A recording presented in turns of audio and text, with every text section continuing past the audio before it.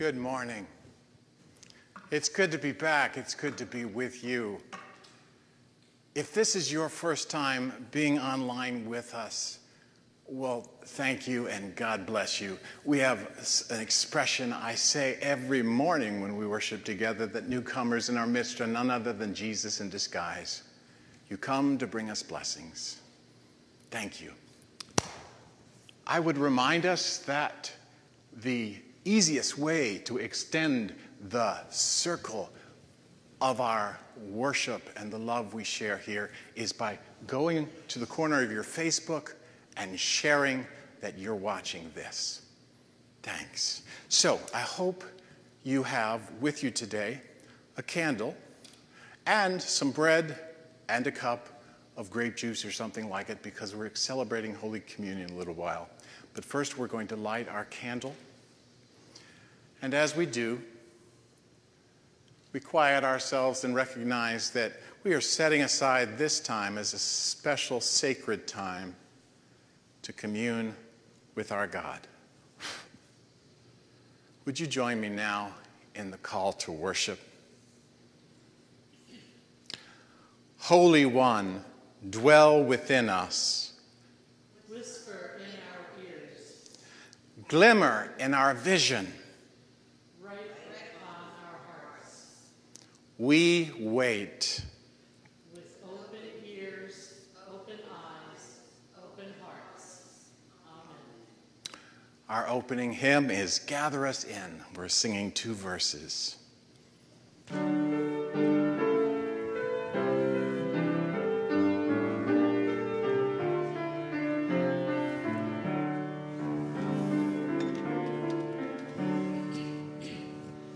Here in this place, Magic streaming, as the darkness vanished away. Seeing this face, our fears and our dreamings, brought here to you in the light of this day. Gather us in, the lost and forsaken. Gather us in, the blind and the lame. Call to us now, and we shall awaken. We shall arise at the sound of our name.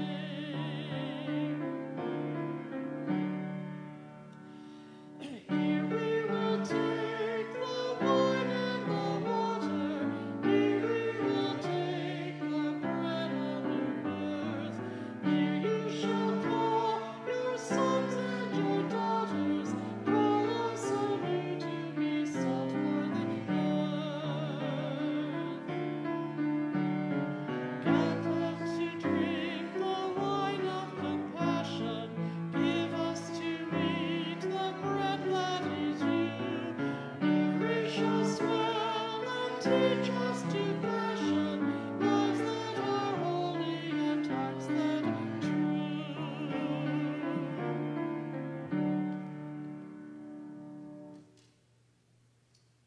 I declare to you that you are God's beloved child. God delights in you. And no matter the powers of death and darkness that have had a grip on you this week, we have gathered together in the name of Jesus so that we can be set free. I declare to you that your sins are forgiven. A place is prepared for you in the kingdom of heaven, the great circle of God's love. Nothing can separate you from this love that is so deep, wide, we can't measure it. And so let us rejoice in this good news and sing together the song of Alleluia.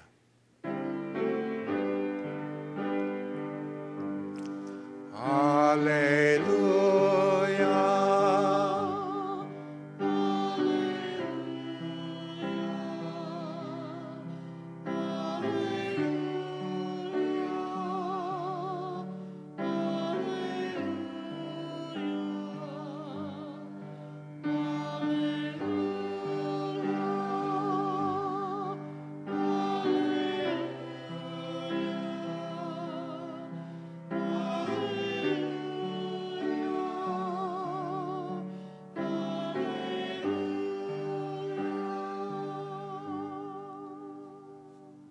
peace of Christ is in our very midst, bringing down the walls that separate us from God, from one another, from our truest self. The peace is among us, and let us claim it. The peace of Christ be with you. And also with you. And now it is our time to share with the children.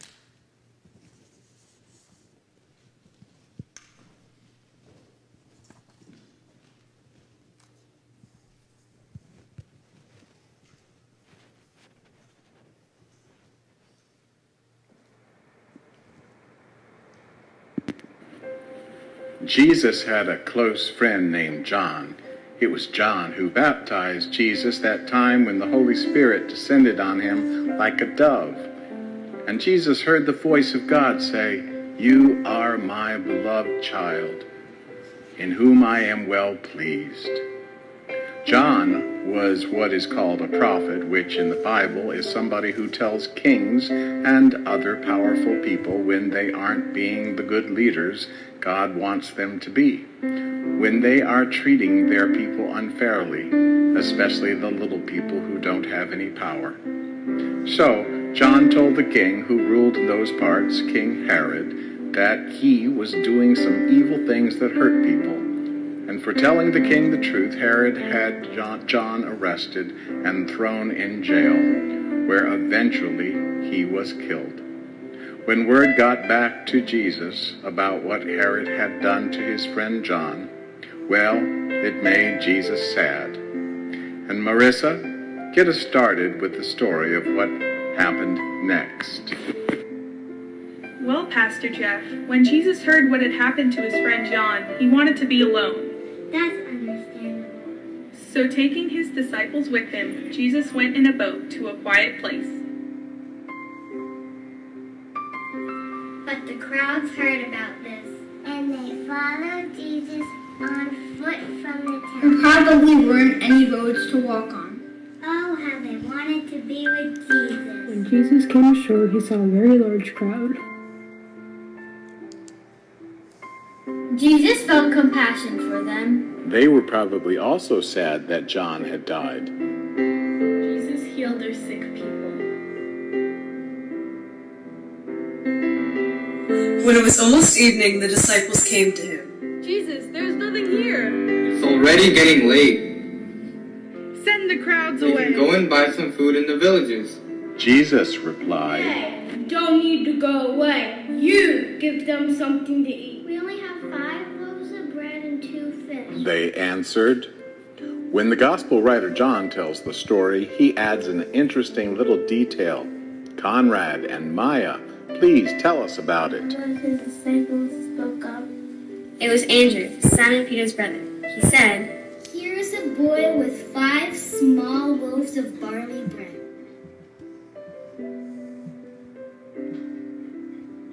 He also has 2 small fish. well, where will I go in such a large crowd? Not very far. Not very far at all. John has a little kid be the hero of the story. Right, Catherine. The story continues with Jesus calling for the small bit of food to be brought to him. Bring them here to me. He said, Then Jesus directed the people to sit down on the grass. Jesus took the 5 loaves and the 2 fish. Jesus looked up to heaven and gave thanks. He broke the loaves into pieces, and the disciples gave them to the people. All of them ate and were satisfied. The disciples picked up 12 baskets of leftover pieces. There were well over 5,000 people who had enough to eat that day. Everybody shared what they had. Or went without. Jesus invites everybody into the circle. Amazing grace, that's what that was. Unforgettable. Stupendous. Wow, that's amazing. Just incredible. You got that right, Nikki. That was downright astonishing. Glory, glory, I've hallelujah. never seen anything like it.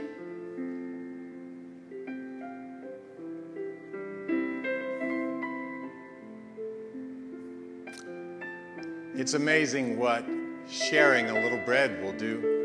In a little while, we'll be sharing bread as well when we celebrate together apart Holy Communion. This bread reminds us of Jesus, who feeds all of us to overflowing abundance and grace of love. When the first disciples got together, they did as Jesus said. They had a meal together, and then they celebrated Holy Communion, the bread and the cup that remind them of how Jesus shared his whole self with them. And they were reminded of this story we just heard, of that time Jesus took the bread and shared it, and all were fed. It's amazing what a little can do. If you're like me, sometimes you wonder, do I have anything much to offer to this world? Jesus looks at you and me and says, the little you think you have, I can bless it, and I can bless the world with it. There is grace overflowing, and God wants to use you with what you have if you will only trust God and share your gifts. God's love is so big, which John, RJ, and Amber is the reason why at the end of our time together, we always say, Room in the circle. There's always room in the circle. Now it's time for our anthem, as our own Barbara will offer up an anthem to the glory of God and to our blessing.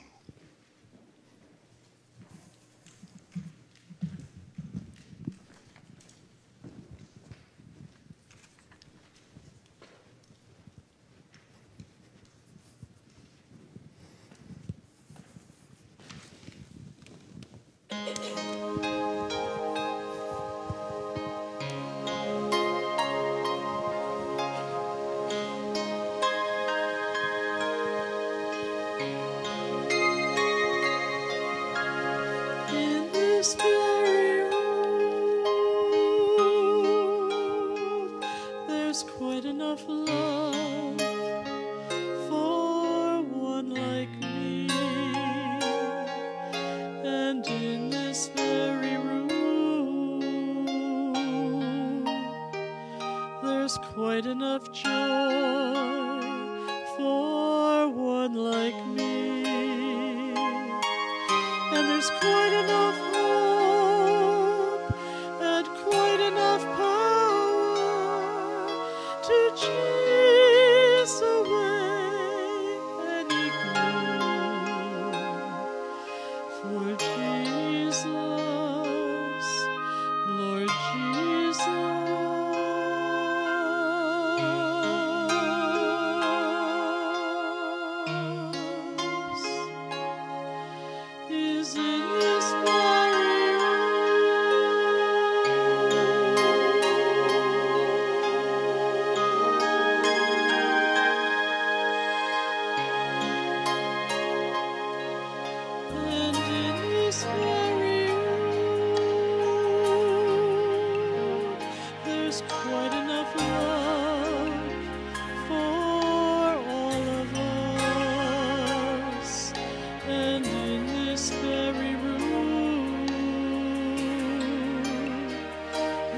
Quite enough joy for all of us, and there's quite enough hope and quite enough power to chase away any gloom for Jesus,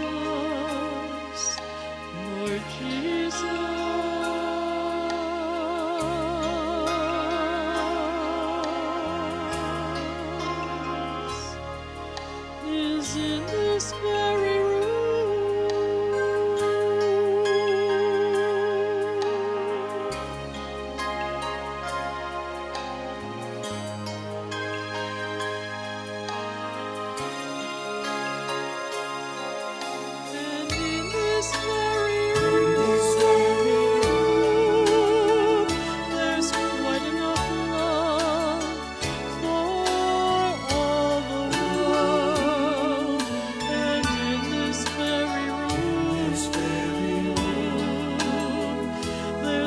quite enough joy for all the world, and there's quite enough hope and quite enough power to chase away any gloom.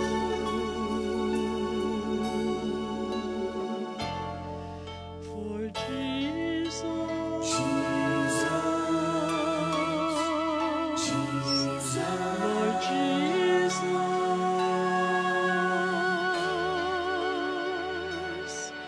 is in this very room.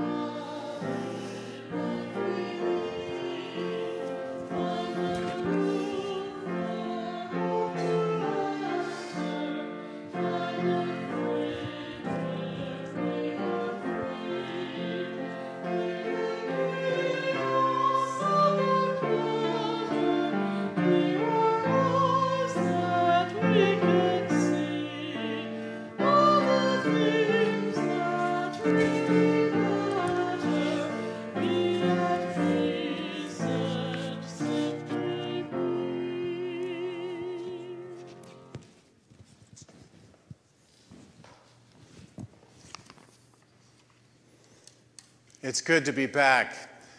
As most of you know, I've been away for the month of July for some much-needed rest and renewal. I want to thank so many people who carried on the ministry of worship here at Parsippany United Methodist Church. I want to thank Steve and Fred for leading worship. I want to thank Tracy for her wonderful children's sermons that challenged us to see beyond the superficial things that keep us separated, like the color of our skin, and to truly open our hearts and minds to other people. I want to thank our guests, our speakers who shared stories and reflections on Scripture and challenged us to trust God and to love God and to serve God. For Kayla and Katie and Mayor Michael and for Mady. And I want to thank the regular folks, Barb, Connie, Daryl, and Terry, who are here in support roles every Sunday. And I want to thank Cassie Cogan, who for the whole month of July ran our online presence. It's a lot of work. So thank you all. I really appreciate it. And also, thanks to Marissa, who is here filling in as the camera person. I was touched by a story that Mady shared in her testimony last week, which was about when she was born prematurely. And the doctors diagnosed a hole in her heart, and her mother got very sick with lupus. And some people from her church came and prayed over both of them. And the next day, to the doctor's amazement, the little hole in the heart had disappeared, and Mady's mom's lupus went into remission for 16 years. It's helpful to hear those kinds of testimonies to the power of prayer, which is what we are about to engage in. Mady's still struggling and suffering today, I believe, yet with kidney stones. But prayer is powerful. And let us open our hearts and minds now to be together in prayer.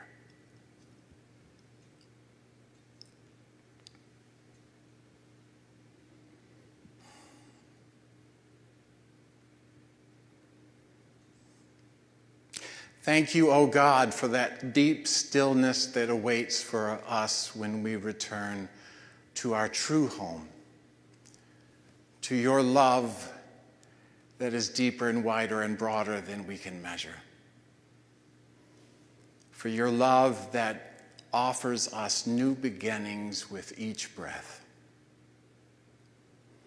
We thank you for the capacity as we return to our true center to see, as the song says, what truly matters. And as we do, we experience gratitude arising within us. We begin to appreciate once again all the ways we have been blessed. We thank you for the beauty of this earth. We thank you for music that stirs our hearts, that allows us to catch a glimpse of your eternal love.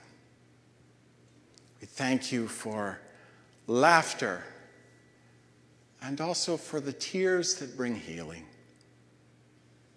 We thank you for so much love shared, for all the little acts of kindness and mercy that we have experienced and that we have been moved by your Spirit to share with others. We thank you for forgiveness and for support in our times of darkness. We thank you for food to eat and that network of people who we take for granted, who make it possible for us to have food on our table, and for your grace and mercy that allows plants to grow. We thank you for bravery in all its many expressions, for the medical staff that continue to serve so faithfully in spite of the dangers. We thank you for those who speak out for prophetic witness. We thank you for police officers who faithfully fulfill their difficult calling to serve our communities. We thank you for opening our hearts to all the deeper meanings of love. We thank you for the life of Congressman John Lewis, whose story contains such bravery, a freedom rider, a bridge crosser, and one dedicated to peaceful witness to justice. We thank you for the ministry of our church and for the ways in which we are able to support one another in the midst of the challenges of this particular time. Lord, in your goodness, hear our prayers. Tim Tyler shares that it is a joy mixed with a sorrow to have found a buyer for Greg and Susan's house. Barbara and Jim Simmons are thankful for 4 healthy grandchildren. Karen DeChristopher is thankful for her family and another day.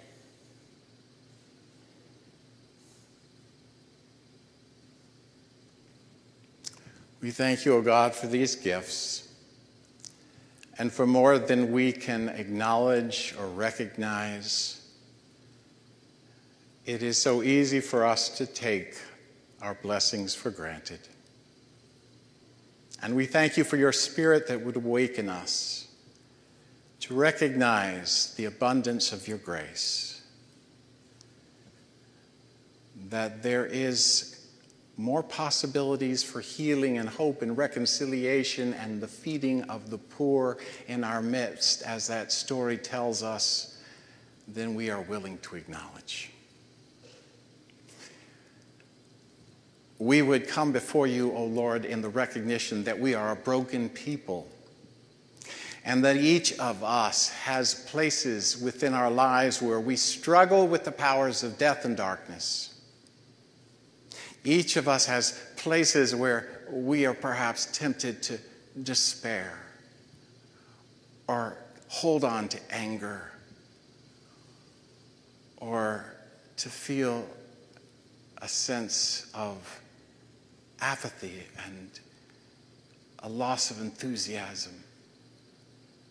You know the things, O Lord, that block our hearts and minds. You know the things that keep us awake at night. And in this moment of stillness, we would ask once more for your Spirit to descend upon each of us, to minister to us at that place of our deepest need.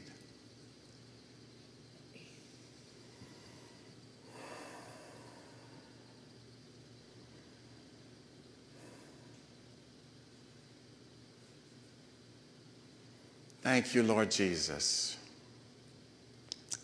for coming to us in our need. Thank you for setting us free from that prison cell that is our ego, that we might feel your compassion for this broken world and those who are hurting. We thank you for the gift of prayer. And we confess to you that we do not understand prayer, and we know that often what we ask for is not what we get, but there is a mystery in which you move in our prayers to bless in ways beyond our understanding. And so we would raise up into your arms persons that you've placed upon our hearts and the needs that each of us brings. We pray for Ruth Fallon, 93 years old, who is in hospice care in Allentown, where she went with Charles to be with their son. Be with Ruth as she prepares to come into your eternal light, and comfort Charles as he begins to let go of his bride of over 70 years. We pray for Pat Wentz's son, Jimmy, who is dealing with a blood clot in his lung that needs to dissolve. We pray for Carol Trezza, dealing with a mass in her abdominal tract. Heal her and comfort her, and her daughter, Gina. We pray for our brother Wes Sitgreaves, who is scheduled for surgery on August 11th to have a kidney removed because of a tumor that's been detected. Bless him and Elda. We pray for David Kensley's sister-in-law, Ula, who is having some complicated surgery tomorrow. We pray for Anna and Barbara's friend Claire, whose husband Norman took a fall that left him paralyzed. Bless the doctors who are now attending to him. Bless Claire. Allow them to feel your presence.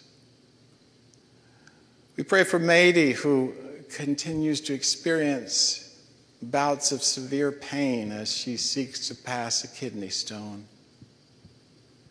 We pray for Joanne and Greg's friend Joey, who is in the hospital with some serious complications after a dog bite. We pray for June Snetzer's mom and John Snetzer's grandmother with dementia, recovering from hip surgery in Troy Hill Center.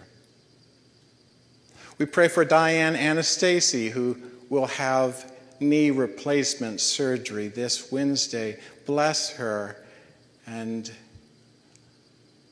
lead her safely into healing. We pray for Arlene Sklo's Uncle John with colon cancer, and for his disabled wife Maria and their children Lisa and Johnny as they care for them. We pray for Joanne's friend Carolyn, dealing with colon cancer. We pray for all those who are battling COVID-19. And we ask that you would give us the grace to be mindful of those around us. Help us to live safely for one another. We pray for the medical staff on the front lines of this pandemic, and especially in those places where the infection rates are climbing and the hospitals are in danger of being overwhelmed. We pray for those we know who are part of these medical teams, for Wa's daughter Esther and Anna Igorova and Sharon Coughlin and Christina Emoti and Bill Atkinson and Tracy's cousin Debbie. We pray for people living in group homes and nursing homes like Brian Bramley's brother Tommy and TJ and Michael Krissa and Amy Deek's mother and Dawn Kimmel's dad and Anna's mother, Muriel, and her friend, Virginia, and for our beloved Diane Morgan. We pray for Garrett's brother-in-law, the Reverend James Broussard, and his wife, Andrea. We pray for our brother Bob Krissa, dealing with severe pain from a fractured vertebrae, and ask for his healing. We pray for Susan's sister Helen with dementia and her husband Maurice. We pray for June Blake and Lynn Boswick, for Fred Schlossauer, for Fred Mendez's mother, for Ann Saunders, for Amina, Kadi, and Cheryl's sister Susan on dialysis. We pray for Angela Nolan in Nova Scotia, who is in need of heart surgery. We pray for Grace Ager and Wa and Betsy and Doris. We pray for Paul's parents and Renee's mom and her cousin Bob. We pray for Eric Cristiango's mother, who is in failing health on dialysis. We pray for Betsy O'Grady's dad and Jim Simmons, Lincoln and Terry. We pray for all who have weakened immune systems, that they may be blessed, strengthened, led to your restoring waters.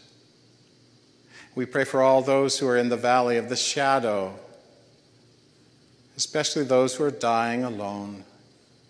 Let your light encompass them. We pray for families under stress in this ongoing pandemic. We pray for the children and the teachers and the challenges of school as they work out ways to hold school in the fall. We pray for people, many people, struggling with depression, with intense loneliness. We pray for those who have lost jobs and businesses, for those losing homes, for those who feel a sense of terror as they look to the future. We pray for all who are grieving, for Connie, for Anna and Barbara's friend Kate, with the death of her beloved 11-year-old daughter Katie of a blood disorder.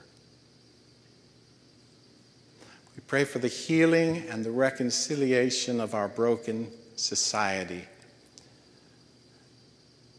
We pray for a greater capacity to listen to and care about the struggles of others,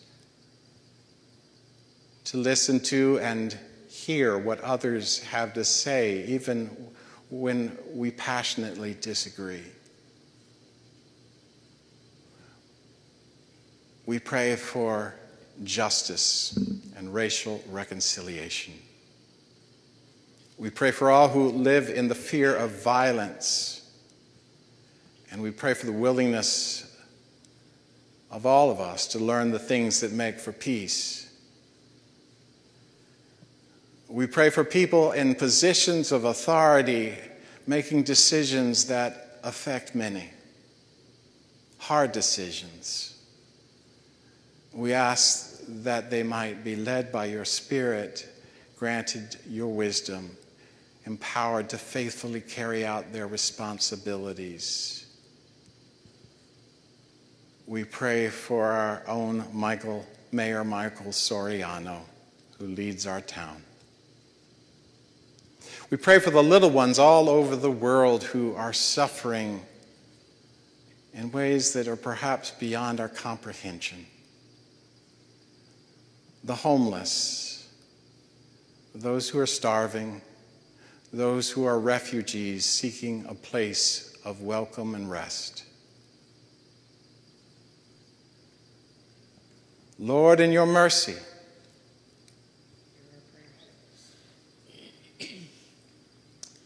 Barbara Simmons asks for prayers for peace around the world. Anna Weiss asked prayers for Steve's aunt, Sue, who is also a friend of mine from high school, who is undergoing chemo and radiation. Betsy asked prayers. She rolled her ankle, and she sees the orthopedic surgeon tomorrow. Jean Sakalakis asked for prayers tomorrow as she finally goes through her second cataract surgery. Mady asked prayers for her neighbor, Vic, who has spinal damage in his neck from getting knocked down by a wave 2 weeks ago down the shore. He has already undergone 2 surgeries and is still in slow recovery. Tim asked prayers for those in distress over making ends meet day to day as the virus in our economy threatens so many. Karen DeChristopher asked prayers for her recent heart and kidney issues that they can be resolved completely and safely. Carolyn asked prayers for her Uncle Bob's continued healing from hip surgery, as he also has COPD and has difficulty breathing. He's 80 and has not been doing well. Joanne shares an update about the boy Joey who was bitten by the dog. He's out of the hospital and is on his way to recovery. Prayers for continued healing. Mady asked prayers for those who are spewing hate on social media and for God's love to hold them and melt their hardened hearts. Prayers that we as Christians can show with our actions the love of Jesus.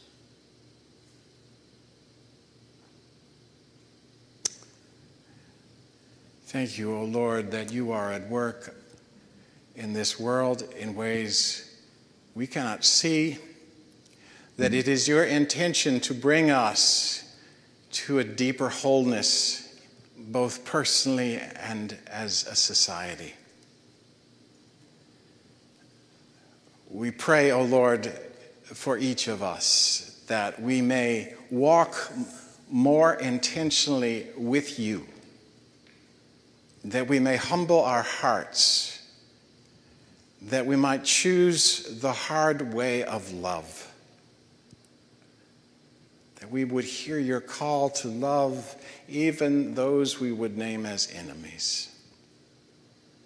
We ask your Spirit be poured out upon our church, that we may truly be witnesses to your good news of a grace and a love that nothing can separate us from. And now we would pray together those words who the one we follow taught us to pray, saying, Our Father, who art in heaven, hallowed be thy name. Thy kingdom come, thy will be done, on earth as it is in heaven. Give us this day our daily bread, and forgive us our trespasses, as we forgive those who trespass against us. And lead us not into temptation, but deliver us from evil. For thine is the kingdom, and the power, and the glory forever. Amen.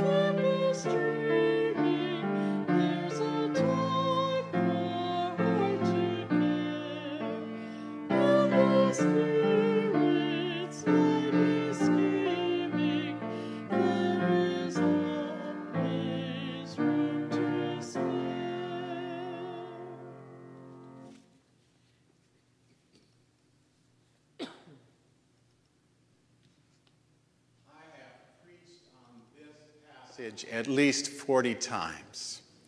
And I'm always amazed, largely depending on the new place that I'm coming from, how I can hear new insights, receive new guidance from God from the story. What caught my attention this time as I read this story, one of the things was that the story begins with Jesus feeling sad. And he has good reason to feel sad because he's grieving. He is grieving for his friend and mentor, John. And he's grieving for this whole world that suffers under injustice and violence and cruelty. And he's grieving perhaps even for his own life, knowing that the same fate that came to John when he was killed by Herod will come to himself as well. He is feeling sad. Now, we are tempted to think of sadness as a bad thing.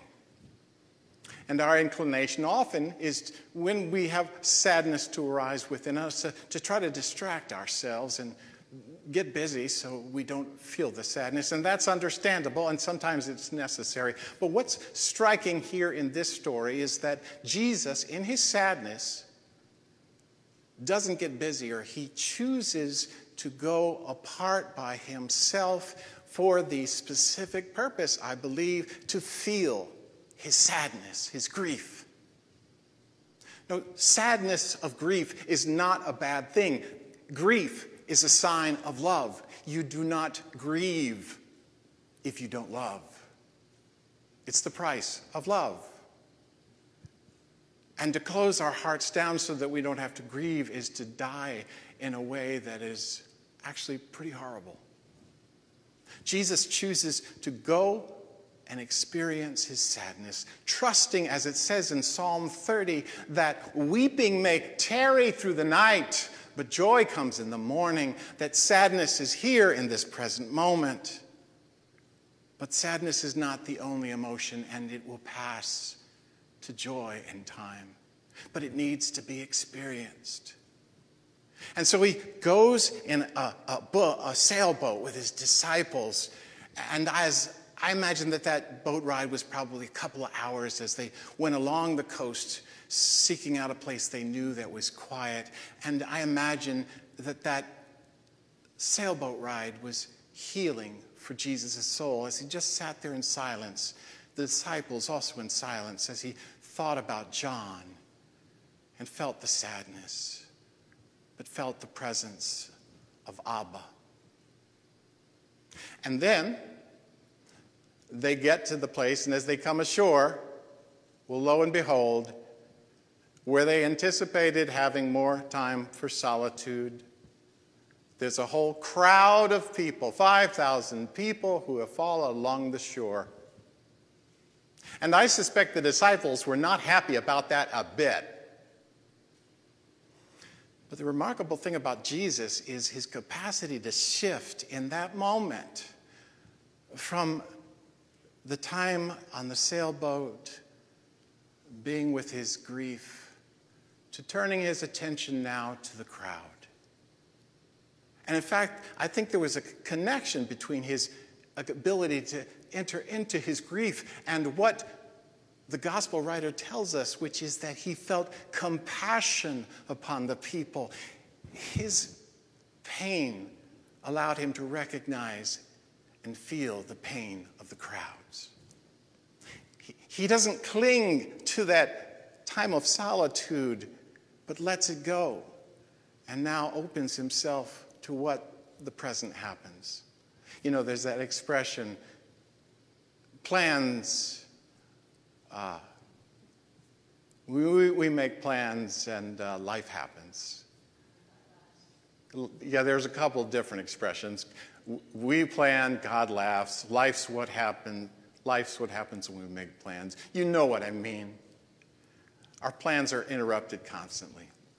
But the striking thing for me about Jesus here is he's so easily and gracefully able to shift into what the new moment brings him.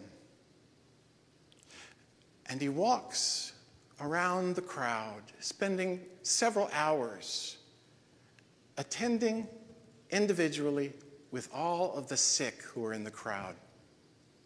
There are certain people who have this capacity to be fully present in the moment with whoever they are with in a way that moves people. Fred Rogers was described as being like that. Mother Teresa, the Dalai Lama, Nelson Mandela, they would be with people without being in a sense of rush at all, and the person would feel like, at this moment, I'm the most important person for this person. And that's the quality I imagine Jesus having that afternoon. No sense of rush as he moved from person to person, giving them his full attention and his healing presence in their lives. And his spirit became contagious for the great crowd of people, and something shifted within them. The disciples, however, are preoccupied with time. There are two words in Greek that talk about time. One is chronos, chronology. It's linear time. It's one moment after another. That's our usual way of thinking of time. And they're preoccupied by time. We have our watches that keep our lives ordered. For the disciples, it would have been watching the sun move across the sky, and they would have seen, uh-oh, it's going to be dark in a couple of hours, and they got anxious. They began to think about all the things that might happen, and they can't be in the present moment like Jesus. And they get anxious, and they think about what needs to be resolved, and they come to him and say, Jesus, send the people away. They haven't brought food. And Jesus doesn't succumb to their anxiety. He simply looks them in the eyes and says, you give them something to eat. They have, of course, just 5 loaves of bread and 2 fish. What good can that do? But Jesus senses that there's another kind of time present, and that other Greek word for time is kairos. Now, kairos, in contrast to chronos, speaks about deep time. It's about this moment where suddenly something shifts and we are connected to eternity. And he recognizes that something has happened in the course of that afternoon, that they have been entering into kairos time. Jesus came proclaiming that the kingdom of heaven is at hand, that it's breaking into the world, and he knew that this was such a moment. And so he takes the bread, he gives thanks. Where the disciples see scarcity, he sees abundance. He breaks the bread and has the disciples begin to pass out the bread and the fish. And I think what happened was that there was this spontaneous outpouring of sharing, and that those who had brought something brought it forth. Usually we think about this story as being a supernatural miracle, and that's understandable. But I've always been inclined to think that it's not that kind of miracle, because that's not really how Jesus worked. And you might remember in that story about Jesus out in the wilderness with the devil, he offered him the power to turn the stone into bread, and he turned that down. That's not the usual way that Jesus works. He invites us to be a part of the miracles. And so it was shared, this wonderful sense of sharing, and 5,000 people sitting on that green grass felt this wonderful sense of nourishment, not just of their bodies, but of their souls, of being deeply connected with one another. What they were experiencing at that moment was the kingdom of heaven breaking into this world. They caught a glimpse of it, and it was transformative. It was beautiful. So that's how I heard the story this time. I went on vacation a month ago, as you know, and I had been working pretty straight for 7 months. 6 months. And I was feeling pretty worn down and exhausted. And it wasn't so much physical fatigue as it was a sense of spiritual fatigue. Looking back now, I recognize that one way to express what had happened to me was that I had lost the present moment. That I was in this state of mind where all I'm thinking about is the next thing that needs to happen, and I wasn't able to be fully in the present, because it is in the present where we encounter God. For the first 2 weeks of my vacation, I didn't quite know what to do with myself. It was as if I said to myself, Jeff, who are you if you're not working and getting stuff accomplished? And so I found things to do. I cleaned my garage, which really needed it, and I cleaned my office, which really needed it, and went through my files, and I put pictures up on the walls, all good things to do. But I began to realize that it wasn't so much the external chaos that was my problem, it was my internal chaos. And gradually, I began to spend more and more time just sitting in silence with what's called contemplative prayer, or meditation, being in stillness, and gradually finding myself to begin to live a little bit more like how Jesus lived that afternoon, able to embrace the moment, whatever it is the moment brings. I'm on a journey. It's not done. I've got a ways to go. But that is what we're called to be about. We're called to be present to the moment. Not to be led by our anxieties, but to be led by this sense of presence that allows us to be the embodiment of love. To be a peaceful presence, a non-anxious presence in a troubled and chaotic world. That we might somehow spring an impact upon all the destructive forces, because we are witnessing to the love of God that is present in this moment, right now. Always present beyond all those other things. I invite you to join me in this journey to trying to faithfully be present to Jesus and to one another and to your deepest self. Please pray with me.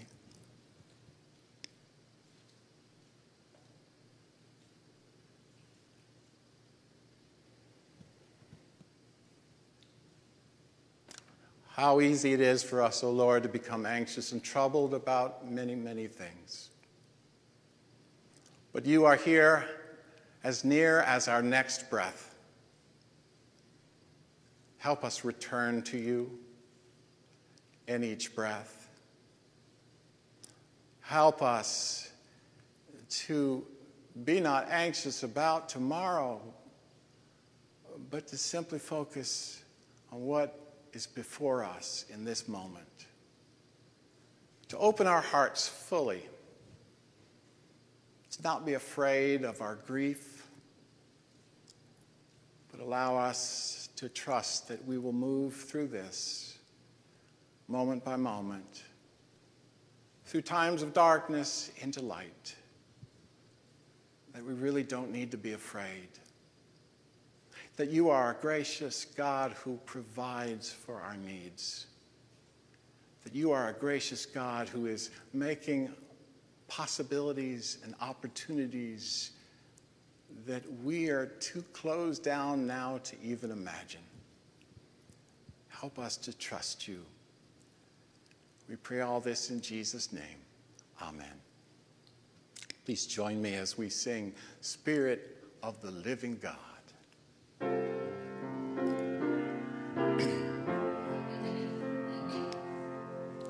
Spirit of the living God, fall afresh on me. Spirit of the living God, fall afresh on me.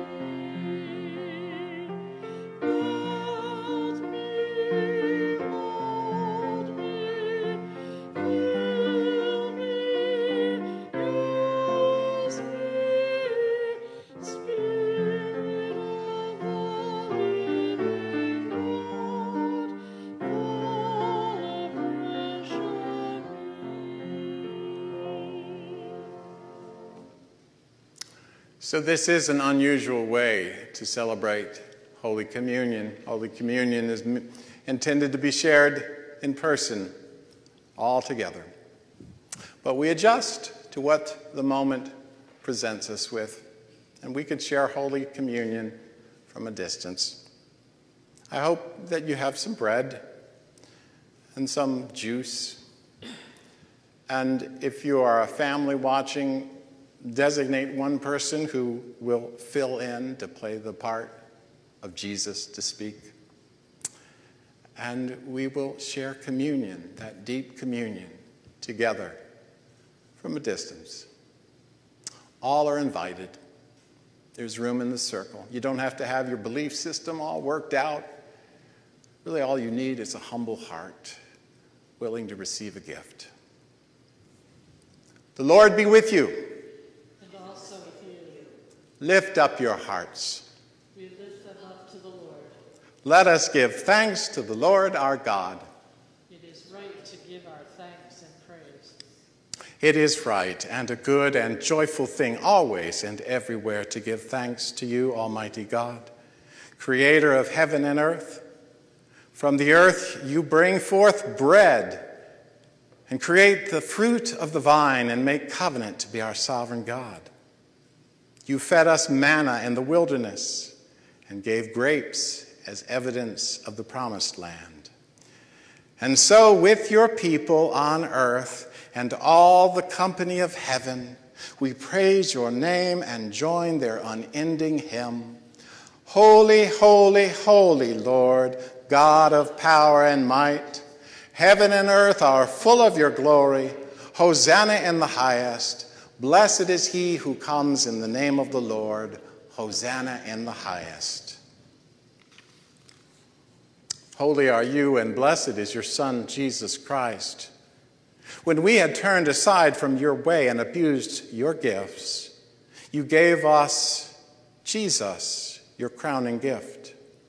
Emptying himself that our joy might be full, he fed the hungry, healed the sick, ate with the scorned and forgotten, washed his disciples' feet, and gave us a holy meal as a pledge of his abiding presence.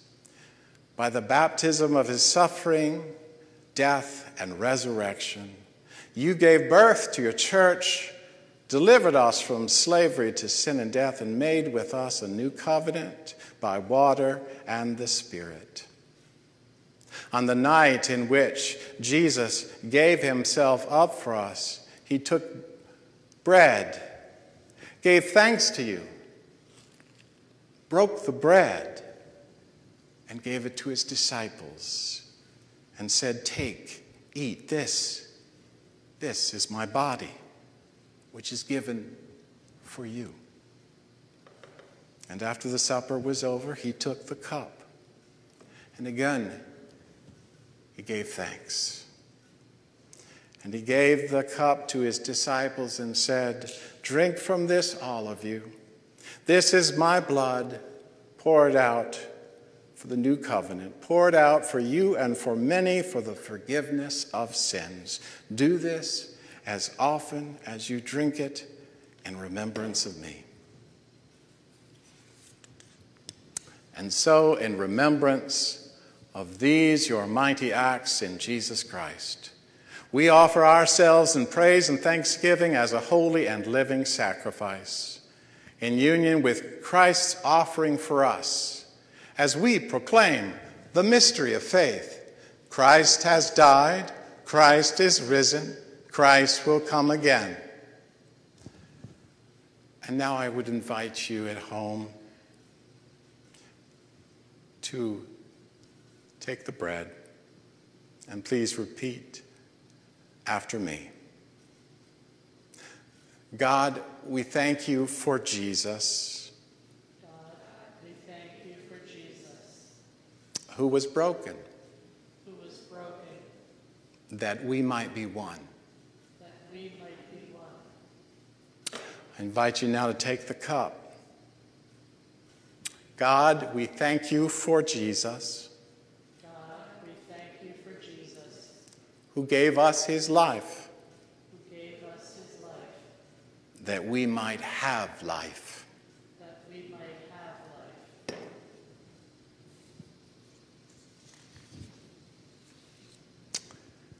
And I invite you at home to place your hands in a posture of blessing and open yourself to the Spirit of God. Pour out your Holy Spirit on these gifts of bread and wine. Make them be for us the body and blood of Christ, that we may be for the world the body of Christ, redeemed by his blood. By your Spirit, make us one with Christ, one with each other, and one in ministry to all the world, until Christ comes in final victory and we feast at his heavenly banquet. Through your Son, Jesus Christ, with the Holy Spirit and your holy church, all honor and glory is yours, Almighty God, now and forever. Amen. The body of Christ broken for you. I invite you to begin with the bread. And the blood of Christ shed for you. I invite you to take the bread and dip it in the cup and receive the gift. Serve one another as Christ served his disciples.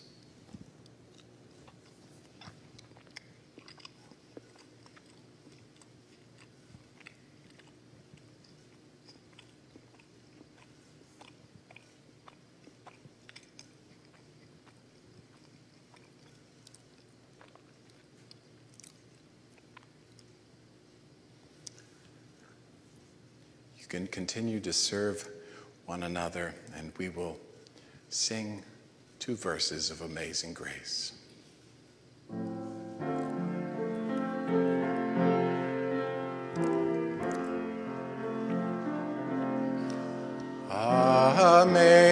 Amazing grace, how sweet The sound that saved a wretch like me. I once was lost, but now am found. Was blind, but now I see. Through many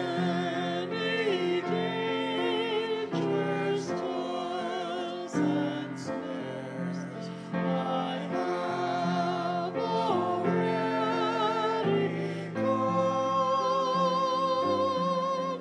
'Tis grace hath brought me safe thus far, and grace will lead me home.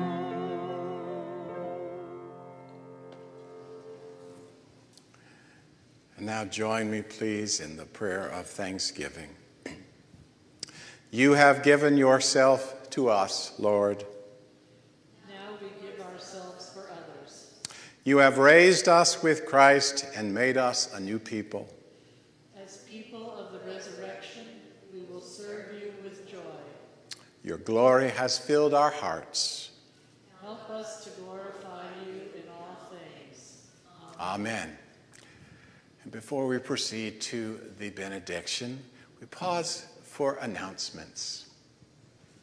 We can't have coffee hour in person hosted by Tom and Catherine, but we can have it on Zoom. And shortly after the worship service, I will open the meeting and we can commune together through Zoom. There also will be multiple Zoom opportunities through the week. There are people who will continue to have just simple gatherings, but I'm offering something new on Tuesday and Wednesdays at noon, and that's going to be a meditation with Pastor Jeff. I will talk about contemplative prayer and lead us in exercises that allow us to enter into a deeper sense of restfulness and prayer and connection to God. And invite you to join me for that. We have other opportunities to connect online. This Wednesday, the United Methodist Women will have their Bible study led by Betsy Adams. I will be leading Bible study on Thursdays during the month of August at 7:30. The Administrative Council is going to be meeting, however, on Thursday, August 20th at 7 p.m. In the meantime, I would invite you all to ponder the question, what are your feelings about beginning to have socially distanced in-person worship? And to share those thoughts as we consider what to do as we move forward as a church. We have a historian in our midst. Our own Tim Tyler, you may not be aware, has a master's degree in history. And I invited Tim 2 months ago to teach a course on Zoom about the history of race relations in America and how we got to the place where we find ourselves today. I'm hoping this will be something that people across the political spectrum will join together in learning things that Tim has to teach us about stories of history we may not know, and then allow us to engage in constructive conversation as a people of faith. That will happen on Wednesdays, beginning on the 12th. He has 6 sessions. He'll take a break next month for the first Sunday when the UMW meet. The sessions will be less than an hour. There is an ongoing group led by Penny and Anna on the book Women, Food, and God. If you'd like to be a part of that, it meets on Tuesdays, the 2nd and 4th Tuesdays. Fred's 20 Touchstones is also continuing to meet in person on Monday and Thursday, socially distanced at the church. And I need to remind you, it is all the more clear that it is important that our church be here in the midst of this broken world, to witness to the love that is revealed in Jesus, that our common ministry is very important, and we need your support. If you have been thrown by this, the economic threat of this pandemic and have lost your job, don't worry about trying to keep your pledge going. That's fine. But if you're one of the people, like myself, who has not lost our jobs, then consider perhaps being even more generous with your pledge, that we might together continue our strong witness in our community to the love of Jesus. Again, we want to connect people who have compromised immune systems, who really shouldn't be out in public shopping, with people who are willing to shop for them. Let us know. There are volunteers needed for the township's Friday food drop. You can get in touch and offer your services. And on the 22nd, we are actually continuing take our turn with interfaith furnishings, moving furniture. Though we won't be going in people's houses, we welcome volunteers to serve that morning. And that brings us to the benediction.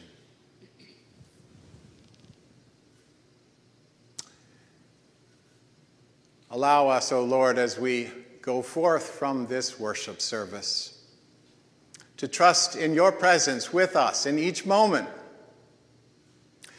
that you are here to provide for our deepest needs, and that you are calling us to live fully and abundantly with love and hope and peace, to bear witness to God's mercy in this troubled world.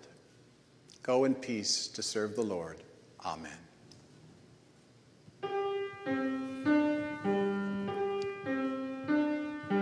Go now in peace.